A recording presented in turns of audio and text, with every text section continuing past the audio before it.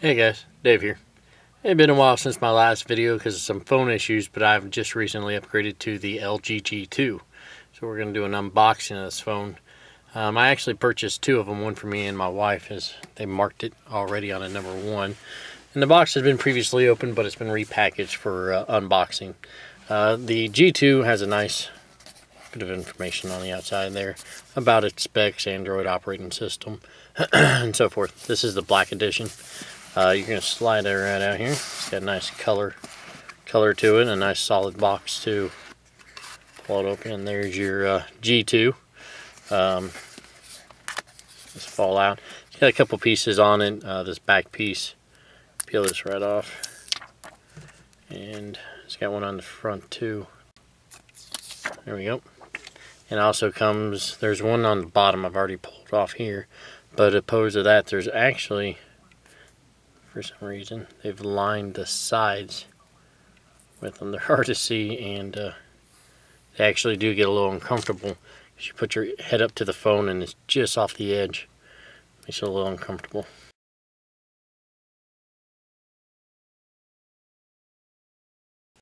Here it is, the G2 for Sprint. It's got the power button in the center on the back.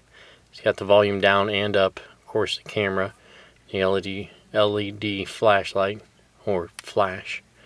It's got the forward-facing cameras, and if you hold it at the right light, you can see there's some sensors right next to it. Speaker at the top, and there's two speakers, one here and here on the bottom. You get it in the right light, you can see that. Plus the USB port for it. The phone, once powered on, this phone has already been turned on and so forth, but you can actually double tap on the screen and double tap it off, and that's how you can turn the screen on and off. But really, this is just the unboxing, see what we get. So let's take a look at the rest. This pulls right out.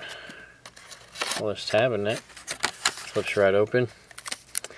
That was cool how they got all these connected together, different languages, booklets, and they got them wrapped together there. Here is a return, I guess in case there's an issue with the phone. And basically all it comes with is a USB cable.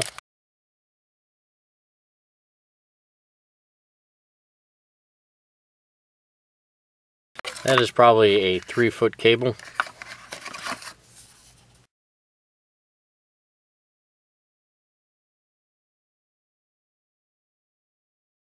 And an AC charger, which my understanding of this charger and my use that I've gotten out of it for the last couple of days is this is a great charger. It charges this device up very quickly.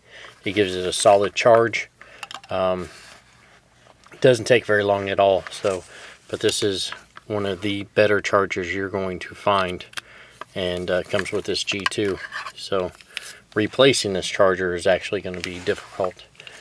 But it comes with a quad-core processor. It's very comparable to the LG G Flex, which is what I was going to get. Unfortunately, they didn't have it in stock, and when looking into it, this has a better resolution screen, 1080.